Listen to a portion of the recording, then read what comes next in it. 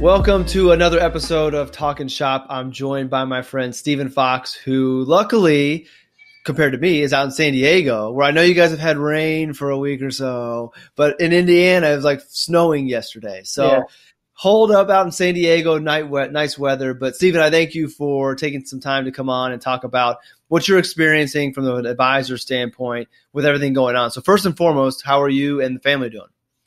Everything's actually going really well. I feel like we're a lot more fortunate than a lot of people are right now. I guess first and foremost, everybody in our family is totally healthy. We haven't been directly impacted by this virus like a lot of people have. So I think I'm really thankful for that. I have a wife and two young kids. Our daughter's 3.5 and our son is just under 3 months old. So I guess that's first the most important thing to us is that everyone's healthy. I also feel lucky that I'm able to continue doing the work that I do of helping clients and hopefully having a great impact on their lives, not having a huge economic impact from this like a lot of people are who, of course, you can't do your work if your place of work is completely shut down. So I think overall, I feel really, really fortunate. We're not completely driving each other crazy yet, being stuck indoors all the time. We actually happen to seem to like each other a lot. So overall, I feel tremendously lucky on every front right now. Not to take a bad turn, but I'm interested to see what the divorce rate looks like coming out of here. I think Desarte Yarnway tweeted something about that a week or so ago. And my response to him was, he said, do you think it will cause divorces? And I just said, I think it might speed up relationships that are already on that path. It's going to help them get to that conclusion a little bit sooner because, if you're not communicating and trying to manage a family and work in this environment, it's just going to make things tough. So I'm glad to hear everybody's doing well and you've got a good outlook on things. I was telling you offline that I feel like I'm in the same boat that we don't have any health issues in our immediate family, but even outside family, being able to continue to do our job. Like very fortunate, very little complaints on my end. When I find myself frustrated with e-learning, I take a second and breathe and realize, hey, if e-learning is what I'm complaining about, then I have nothing to complain about. So you mentioned, still being able to work, helping your clients. I know you have a great practice out there. How are things going with clients? Like, what are they saying right now? How are they holding up? Yeah. So, really kind of a wide range of issues that people are facing. A few common trends, questions that I'm dealing with regularly are around the Small Business Administration programs, the PPP and the EIDL for our small business owner clients, or for those who work for small businesses. Been answering a lot of questions around that stuff, as well as trying to navigate that for myself, for our business. A lot of questions around the 6-month period for federal student loan forbearance that's going on right now. Since we work with a lot of younger clients, younger higher earning professionals, most of our clients have really high student loans. And so that's a big part of what we do is student loan planning. So getting lots of questions around that. Lots of questions around the stimulus checks. And I know it's not the biggest financial factor for a lot of people right now, but for some reason it gets tons of attention. Lots of people have questions about that. Questions around the unemployment benefits, around market volatility, around lower interest rates. Should we refinance our home or business loan or student loans right now? So those are some common trends that we're seeing. But I think overall, a lot of my clients are doing a pretty good job of seeing this situation as a series of opportunities rather than as threats. A lot of people seem pretty optimistic and are looking for the best ways to navigate this and come out ahead of where they might have otherwise been, instead of just kind of despairing and freaking out and thinking the world is ending. You didn't know I was going to ask you this, but I want to circle back to the student loan period, 6-month period. I bet a lot of advisors aren't aware of that part of the bill because they may not have a lot of clients who have the student loans. I think that through this process, advisors are going to have more people reaching out for help because people realize they need the help navigating these things or just navigating their plan. So real quick, what is the student loan program that's going on for the next 6 months? Yeah, there are a few things. One of the biggest ones is that everybody who was in an income-driven repayment plan as of March 13th is going to receive 6 months of completely waived payments. So you don't make a payment at all, and they give you credit as if you had made that payment. So if you're on pay-as-you-earn, revised pay-as-you-earn, income contingent repayments, any of the income-driven plans for direct federal student loans, 6 months just completely payment-free. You still get credit for it. Some of the confusion around that has been around if you have direct federal student loans that are not in an income-driven plan, you do have an interest waiver for this period, but you don't still get credit for having made the payments that you didn't make.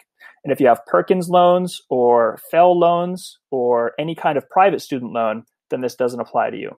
So sometimes this creates good planning opportunities where it might make sense to do a direct loan consolidation and enter an income-driven plan. Sometimes it may or may not be a good time to make extra payments towards principal.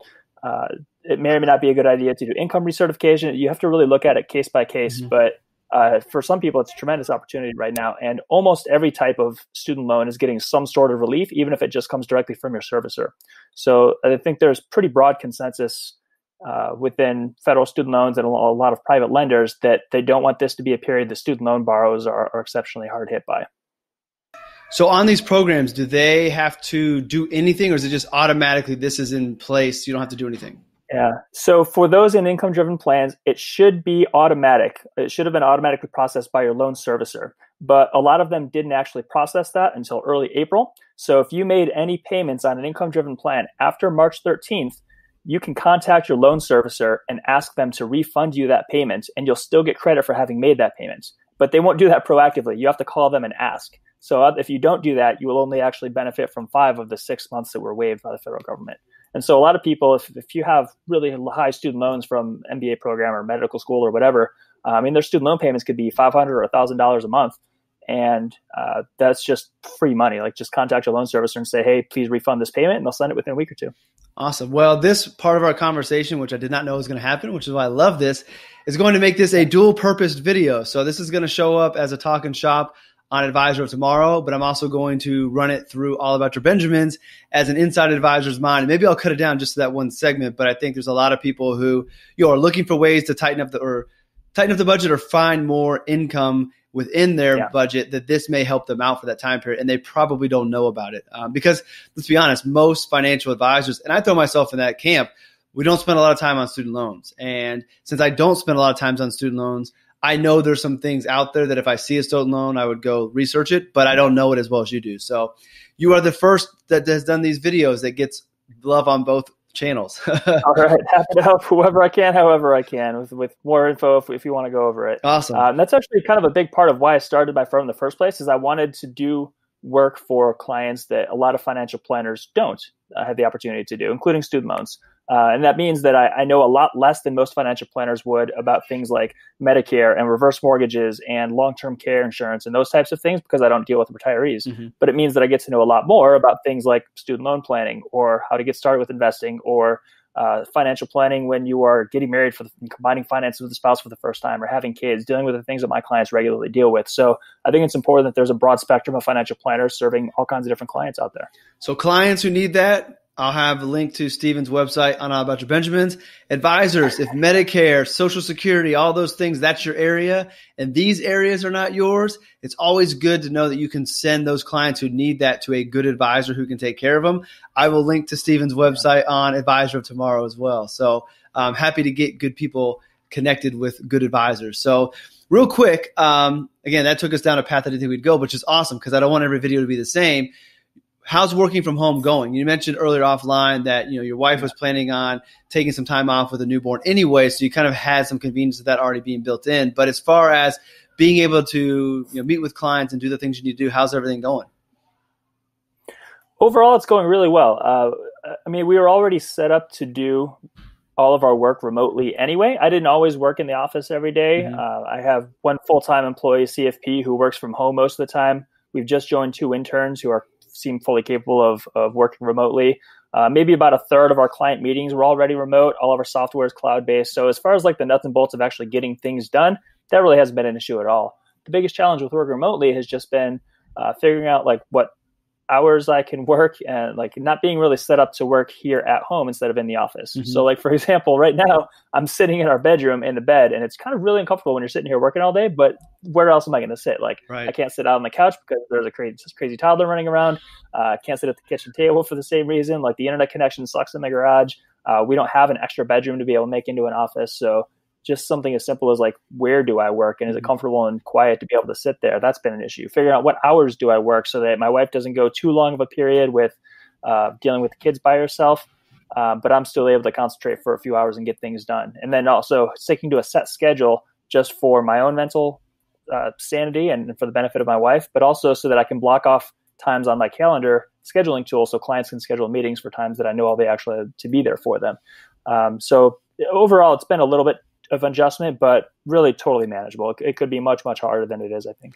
I know you're very disciplined, so I know you're sticking to those blocks and you've got things in system, but have you found it difficult to turn off your mind with thinking about work at home? Like I feel like I'm always on. I don't like, there are no weekends, even though it's the weekend, I'm still thinking about work and trying to plug things in, because I feel like during a regular day, I don't have the time to do those non-essential things that I want to do for the business. Where like when I was going to my office, that 7-mile drive from downtown Fishers to the east side of Fishers gave me enough time to decompress and switch my mindset to dad mode. And I found it hard. I've been present with my family. I take time, I put things away. But even when I'm laying on the couch with the boys, I'm thinking about things that I want to be doing for work.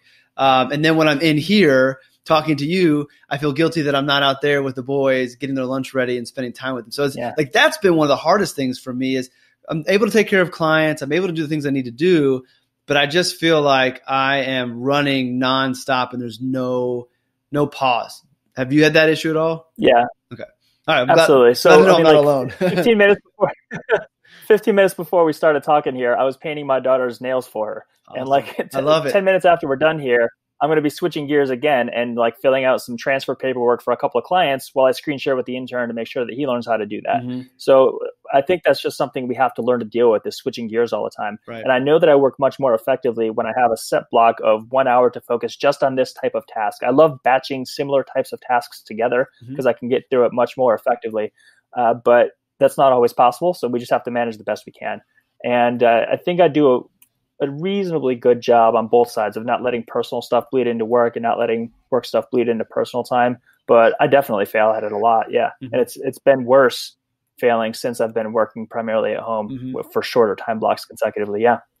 All right. In closing, what is one thing that you've done through this, you figured out through this whole process that's helped you maintain your discipline, be productive, stay on task, be a good dad, be a good husband? What's one thing you would want to share that's been beneficial for you to the advisor community?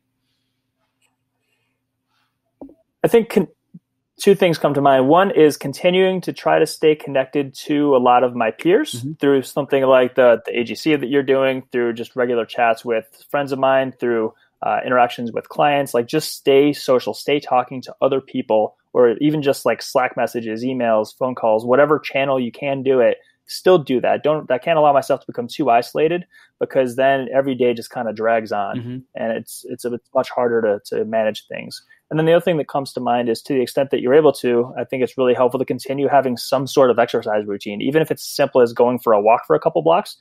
This morning I went for a run and I feel so much better that I did. And it's kind of tough to manage that with the young kids because their schedules are so variable. But my wife and I have been trying to support each other in that way, to allow each of us an opportunity to have some mental space and to get some physical exercise, fresh air, instead of being just cooped up inside the house. So I think that's been really helpful for us too. I'm an advocate for fitness and health, and that's come up multiple times on these videos. So not to be a surprise though, because I mean, the advisors that I'm talking to are all successful in their own right. And most successful people have some type of routine that they go through to take care of themselves, whether it's running, walking, whatever it might be. But there's something that they do to keep themselves sharp and energized. And another thing behind it, like when you go work out, you get that endorphin release. You feel good. So that's another benefit of it. Awesome. Well, hey, Stephen, I appreciate you taking some time. I don't want to keep you from those transfer paperwork. It's great that you are growing in this time. So, so get those things rolling and help the intern. But I appreciate you taking the time and sharing the knowledge on the student loan piece of things, and then also just what's helped you in your experience through this. I think advisors and clients will find this a very valuable video. So I appreciate the time, man.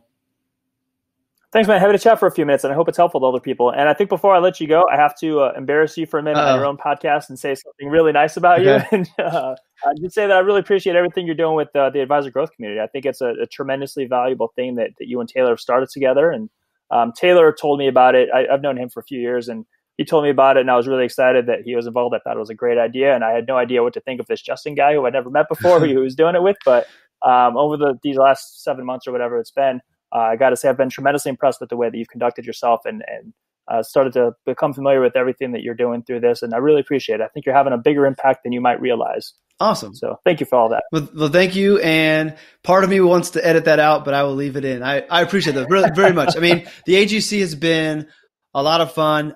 It's exceeded my expectations, and I had high expectations. And honestly, I think the reason it is so successful and it's doing so much is because we have great advisors like you. Like, not to turn a compliment on to a compliment to you, but I don't, Taylor and I could have this great idea, but if we don't have advisors in there who are innovative, who are willing to collaborate, who are growth minded, that live that vision, then it would have failed. It's we just kind of put together the structure. We're lucky enough to attract great advisors, and then you guys are really running it. I'm in there trying to figure out, what does Steven need, or what do the advisors need to help them grow and reach that next level? What's their pain point that I can see? And then who can I bring in to help, or who can I connect them through? So I think having a great community makes it very easy. But I'm glad that you're in it, and I'm glad it's valuable for you. My big goal that I tell everybody that's in the community when I do our one-on-ones is, in 10 years, you're one of the 50 OG members.